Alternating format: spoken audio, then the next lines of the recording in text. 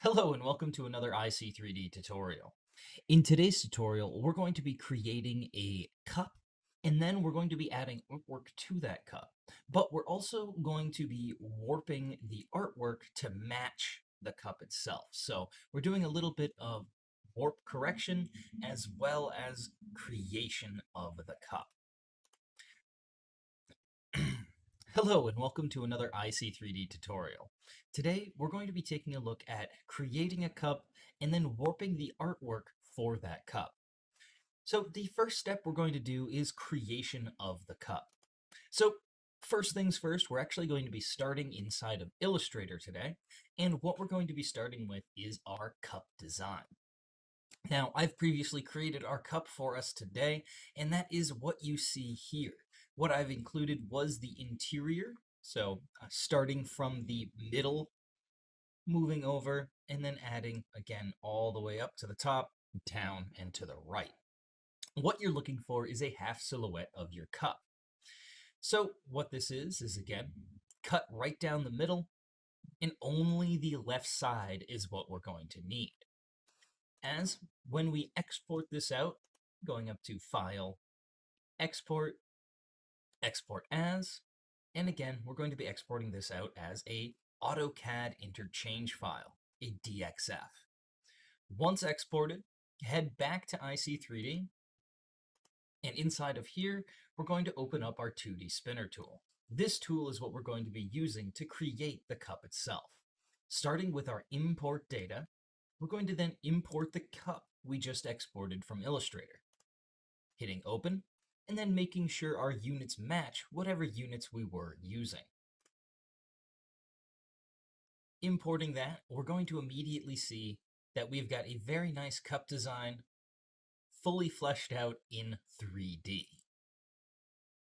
Now from here, what we're going to want to do is make sure your horizontal divisions up at the top right are up around 200 for this project. And what we're going to do is we're going to call out an artboard area.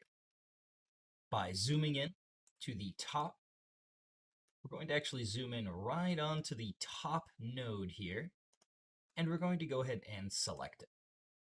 From here, this option called Split Mesh at this point should unlock, and what we want to do is just select that button, and that should then turn that node blue. If it's blue, that means we've done it right. Now from here, that's the start of our artboard, so I want to actually go down to the bottom and make another dot, or select another dot, and then do the same split. Now from here, I'm going to zoom on out. I'm going to hit Update Preview, and let's go ahead and add this to our scene. A menu should pop up called Mesh Split Options when adding this model to your scene. What this is going to be is, this is where we can add in our artboard.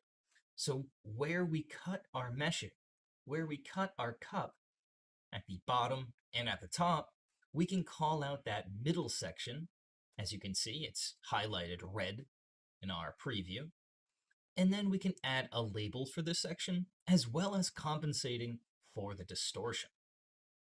From there, hit OK, and that should then be added to our scene. From here, let's go ahead and give our cup a little color before we add our artwork. So starting with the inside, I'm going to go ahead and head to our our material library, go over to printed card, and inside of here we should have a nice matte paper. I'm going to drag that onto the interior of the cup, and since we cut it, it should only change the interior to a white. Now from here, I'm going to go ahead and assign the matte paper to my side as well. And for the bottom, I will do the matte paper as well. All right, now that we've got our cup colored, we're going to go ahead and add our art. Opening up our object editor, we do notice that we do have our spinner label mesh, and that is going to indicate that we have artwork ready to go. So we're going to hit that AI connection, and that should open up Illustrator. Now, the artboard that it opens up is going to be the artboard we're using for our warp guide.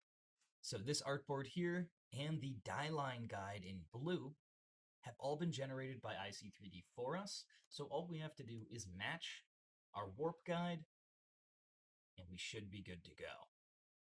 Now we're going to go ahead and grab our artwork. For this cup, I've got a nice picture of some pirates that we're going to go ahead and use.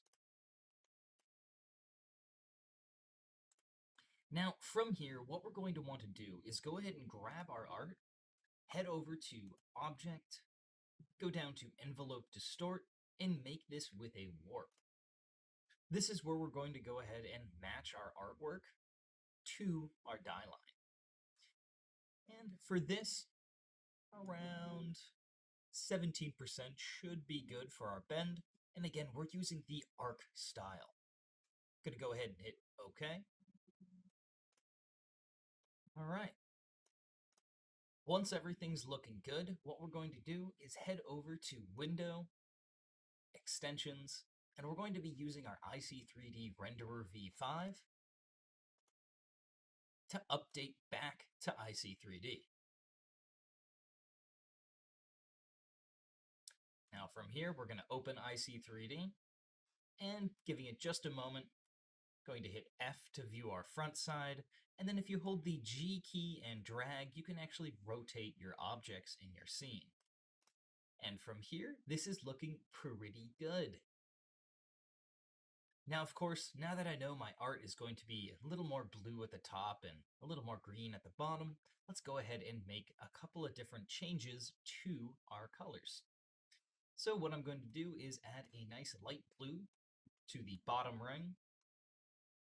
And then we're going to go into our matte paper for the inside, and we're going to go ahead and match the color of the top of the cup by going into our diffuse, hitting Edit Color, pick Screen Color, and in this case, we're just going to select around here on our clouds. Now with this, we can save this color as well in our custom colors, and then we can hit OK. I'm going to add a little less shine, and then I'm going to hit Save. And now from here, we've now got a cup that is ready to go for any kind of render and artwork that's ready for print.